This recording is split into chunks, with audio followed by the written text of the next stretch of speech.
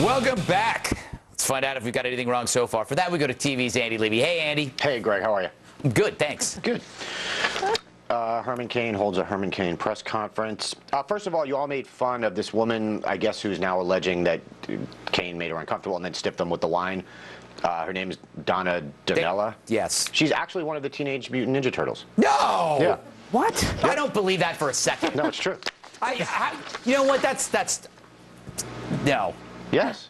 No. If I say it, it's true. That's my job on the show. All right. But she's not the one who was stiffed, right? She was the one who came out and said that he wanted to meet this other woman, right? But I think she was also the one who was stiffed with the bill at the dinner. Yeah. Oh, she was stuck with the bill, not the woman who. Her and some people were stuck with the bill. People make a big. That's not sexual harassment. No, it's not. It's not. Being stuck with wine is worse. No, I'm kidding. Actually, I'm not. One harassment. I think that you can somebody like Cain. You've seen this all the time. People that are in these high positions never pull out a wallet. Yeah. Because they assume somebody else is taking care of it. They don't think it's you. They think it's like. We see it all the time. Really?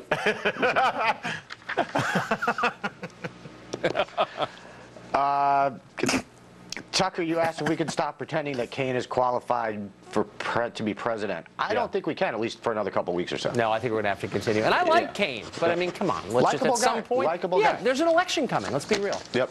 What's his foreign policy? He's afraid China may be getting nuclear weapons. I think that's a valid concern. Honestly, and I don't even mean this as a joke, other than the fact that he would let everyone in Gitmo go if it would bring one U.S. soldier home, I have no idea what his foreign policy is. Well, he doesn't either, so you're on the same page so there. it's not just me? No, it's not just you. He never heard the term neoconservative. I like that about him. Well, you're right. I mean. Here we go. Here we go. Tucker, also you said there's got to be someone better the Republicans can run. Okay, so who? Yes, that's a tough question. Obviously, it's Governor Gary Johnson of New Mexico. I like to hear that. Thank you. I like to hear that. Future Retta, I guess. Hopefully, yes. I might add, unless he watches this show and changes his mind. Yes. Which has happened in the past. Yeah. By the way, I believe boxer Ken Norton played Mandingo. Ah, I knew it was a boxer. Yep. I remember his name was Mike. We're talking about the Outback, right? No. Oh, I like the Mandingo.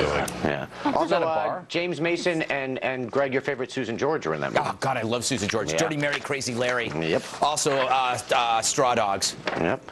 One of the most underrated actresses of the 70s. Yes, but we're not going to talk about her anymore. PAB, you said it's a little weird that Cain says he's never met Bialik when there are witnesses who confirmed they hugged it at that event a couple months ago.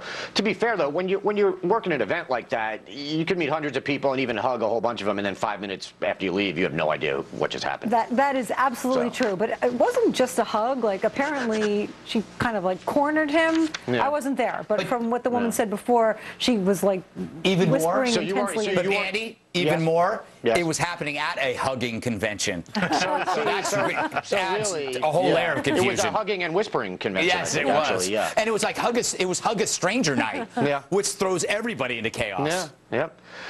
Bill, the fact that Obama has gotten us out of Afghanistan and Iraq is a pleasant surprise to our thousands of troops who are in Afghanistan and Iraq.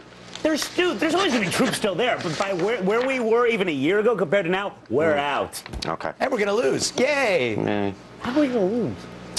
Tucker, you said Cain hasn't answered the questions right and brought up, did he upgrade Bialik's hotel room or didn't he, as one of them. Well, he says he's never met her, so I would assume that encompasses no, he didn't do that. Yeah, but maybe it did. But it's still, I mean, you have an awful, look, there are an awful lot of women here. I'm not, I give him the benefit of the doubt because I like him. I think he's a good person. Right. But I don't think we've answered the question. But that's not even the point. The point is, does he know enough about the world and the way government works to run the government? I do think also, Tucker, it's important to note that whether these women are telling the truth or not, we now have enough accusers to make a Herman centipede. Nice. Nice. A conga line, anyway. And we're back to Mandingo. Lindsay Lohan.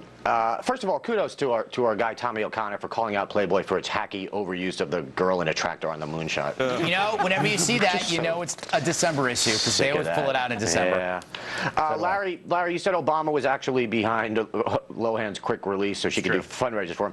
In fact, in 2008, she volunteered to get involved in his presidential campaign, including she said she would host a number of events for young people. The campaign declined, saying she, quote, is not exactly the kind of high-profile star who would be a positive for us. Wow. I'm actually surprised that they turned that down. You would never have guessed that. Yeah. Tucker, you called Lindsay a non-violent stoner, but as Greg alluded to, her original conviction was for driving under the influence a second time. Yes. Right. She sees it. Yeah, she shouldn't be driving, but I mean, I think it's not a threat for her to just take her party. license. Yeah, to grab her license, get her a driver. Yeah. That's what I don't understand about rich people in L.A. Why are you driving? My guess is she ain't rich anymore. That's exactly it. I don't know. Yeah. It's a good question, Andy. Also, the worst drivers in LA are the people who are paid to drive. I don't know if you've ever noticed that. The bus really drivers, good the taxi point. drivers, horrible drivers. Yeah. Now we're going to get letters. Don't worry, they can't write. Let's see. I don't even know what that means. I don't either. Occupy stuff. Greg, I can't even remember how badly you butchered the name of the owner of that Panini and Company. Oh, thank you for thank you for in putting in the teleprompter, not doing it phonetically. Anybody whose name begins with a T and a C, you have to like TZ. Call somebody up and go, what's the phonetic? It's Sortsatos. How do you even phoneticize that? It is actually, I think, exactly what it looks like. She does look like she's on the national tour of Rock of Ages, though. Did you notice that? I find her quite attractive. Yeah. But anyway, needless to say, you should have phoneticized it in the prompter. I purposely didn't. I know you did. So I then you could just beat I had me it up. in the script like 3 times. Somebody took it out a couple times. Really? We have fun like that. Oh, that's neat. Yeah. PAB, you said throwing urine and blood is disgusting. Where do you get off? I'm such a prude. This is not a judgmental show. We discuss the issues. I'm sorry. You're right. I was really overly sensitive on that one. Yeah. Larry, you said the difference between these protests and the ones in the 60s is that at least the 60s had better music. I think the problem is they have the same exact music now. Yeah, it was there today. You get Crosby and Nash, I think. Yeah. Yeah. But if you play it backwards, it actually says Mayor Bloomberg is. Never mind. Yeah. Okay. Yeah, it was Graham Nash, David Crosby. Yeah. And Peter Yarrow's been down. I mean, it's the usual suspects. Yeah. But Neil Young. Neil Young hasn't been down there. Yeah. He's got too much class for that. Bill, lastly, you want to know if all this disgusting stuff, like the throwing urine, is coming from the pure occupiers or from the homeless. But either way, it's 99%, man. Yeah, it's 99%, but some of them believe in the cause, and some of them don't even know where they are. They are the 99%. I think it doesn't matter. Bill. You can't start saying it's us and them. It's the 99%, Bill. When did I ever say that, Andrew? I'm saying they can't. They can't do that.